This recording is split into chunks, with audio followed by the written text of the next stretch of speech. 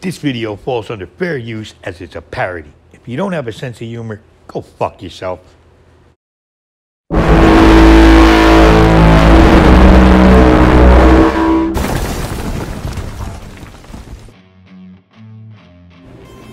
Welcome. Is this my reality? Is this your reality?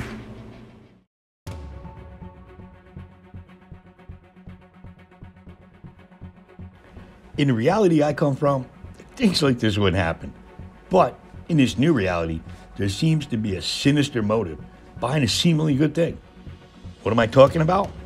Racist adoptions. Yes, racist friggin' adoptions. Disgusting, I know, but they're evil white couples under the charade of wanting to give these unwanted children a loving home, all the while secretly planning to be all racist and shit to these same children. Now, these are the shocking accusations made recently by former NFL quarterback and full-time crybaby Colin Kaepernick. Do we have proof? Yes, we do. So let's get this show on the road.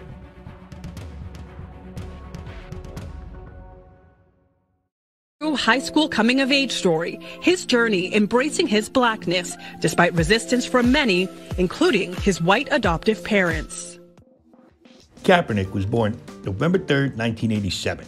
He is an American civil rights activist, football quarterback, and all-around jerk-off.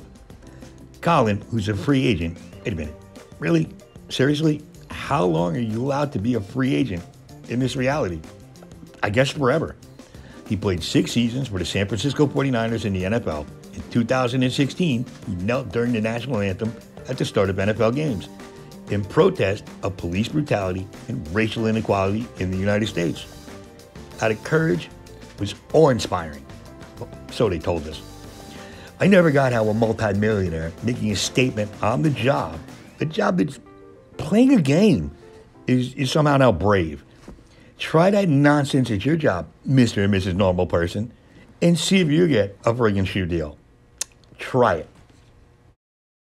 I know my parents love me, but there were still very problematic things that I went through. I think it was important to show that, no, this can happen in your own home, and how we move forward collectively while addressing the racism that is being perpetuated.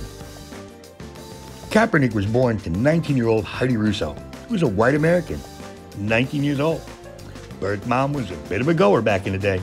Just saying. His birth father, well, his identity, of course, is unknown. Really? Separated from Russo before Kaepernick was born. You're kidding. Oh, but wait. But no blame. Yep, no blame on him. None. None whatsoever. Anyway, Russo placed Kaepernick up for adoption at 5 weeks old. He was placed with a white couple, Rick and Teresa Kaepernick. Ugh, such white names, right? And they swooped in at 5 weeks old. 5 weeks. They needed to start their reign of racist terror on this helpless baby as soon as possible. They used privilege and stole him from his mother and father, who loved and wanted him. Oh wait. Sorry. The couple also had 2 biological children, who, of course, were the favorites, son Kyle and daughter Devon. It's kind of like a point guard's name, though, Devon. But anyway, I digress. The Kaepernicks decided to adopt the baby after losing their 2 other sons to heart defects. So after the loss of 2 children, these so-called parents decided to adopt a black boy just to unleash their racistness. So diabolical.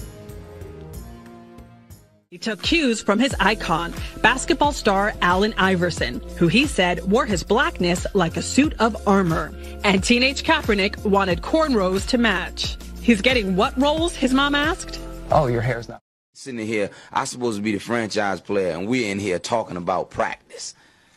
I mean, listen, we're talking about practice. Not a game. We're talking about practice. That seems like a good role model to me, right?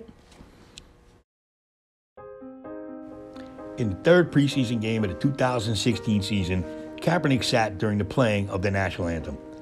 rather than standing, which is customary. Now, this was done as a protest against racial injustice, police brutality, and oppression in the country. The following week, and throughout the regular season, Kaepernick kneeled during the anthem, and the fans really seemed to get behind this. Oh wait, they didn't. Here's one example of the blatant racism coming from the Kaepernicks. After an article fixated on Colin's tattoos around the time of his first NFL start, his mom, Teresa, told the USA Today it annoyed her. Quote, "You're categorizing this kid on something like tattoos? Really? That's how you're going to define this kid? It's pretty irritating. But it is what it is." Unquote. Yes, on the surface, that might seem supportive to the untrained eye. But what Teresa was probably thinking is, how can you worry about his tattoos when he's black? Oh, the racism oozing off of this woman? It's obvious. Professional. Oh, you look like a little thug. Your mom said that too. Yeah. And those become spaces where it's like, okay, how do I navigate this situation now? But it also is informed why I have my hair long today.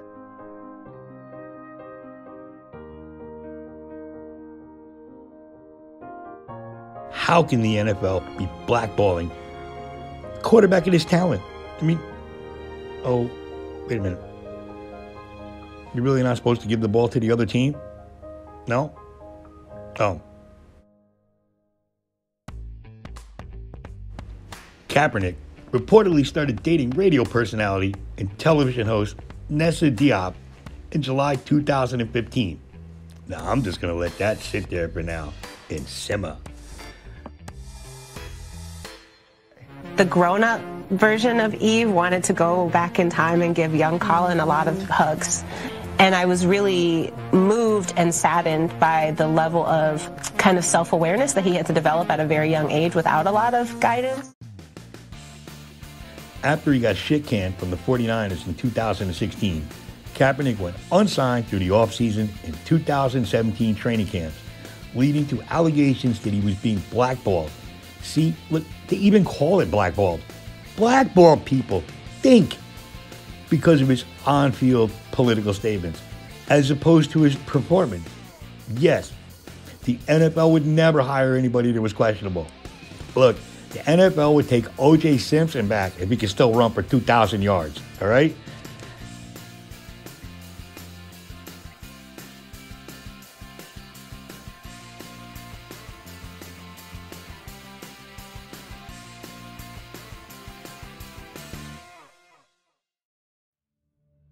Also in 2016, Kaepernick and his partner Nessa. Do I sense some symptom there? Just saying. They founded the Know Your Rights Camp, an organization which held free seminars to disadvantaged youths to teach them about self-empowerment, American history, like I can just imagine what's being taught there, and, of course, legal rights. The same year, Kaepernick wore a t-shirt featuring a picture of a meeting between Malcolm X and Fidel Castro and went out of his way to praise the Cuban literacy program. Really? Castro? You do know he had over 200 people killed for protesting, Colin. People like you? You can't be fucking serious, right? As further proof of their racism, after he decided to kneel during the national anthem, his parents had the gall to release a statement. Listen to this blatant racism. Colin is carrying a heavy load and following a difficult path, as he truly believes in. He is putting his entire future and possibly his life on the line for those beliefs. As his parents, it pains us to read articles and tweets saying that his family does not support him. This could not be any further from the truth. I mean, wow. How could any man deal with this? These people are, they're just evil. In November of 2017, he filed a grievance against the NFL and its owners, accusing them of colluding to keep him out of the league. But Colin withdrew his grievance in February 2019 after reaching, get this, a confidential settlement with the NFL. So if you get paid, it's all good. Problem solved. Fuck what I said. Pay me.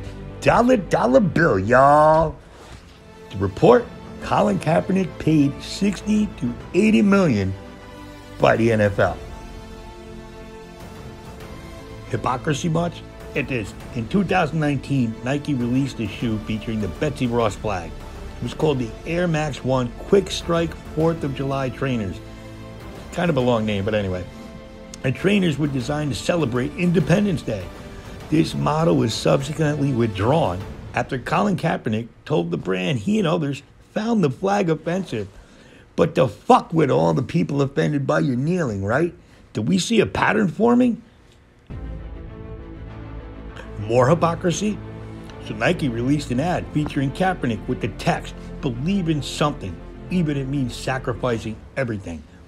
NFL spokesperson Jocelyn Moore responded to the ad by saying Kaepernick's social commentary deserves our attention and action.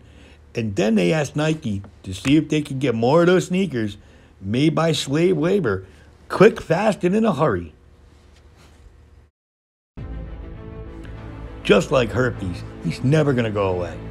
2020, amid the St. George Floyd protest, the New York Times wrote that the NFL had wrestled with the issue of race, noting that 3/4 of NFL players are African American, yet nearly every NFL team owner is white. What the fuck does this mean? How do you wrestle with that? Should the NFL just give black people a team? You know, if they do, it's going to be the Raiders. Just saying.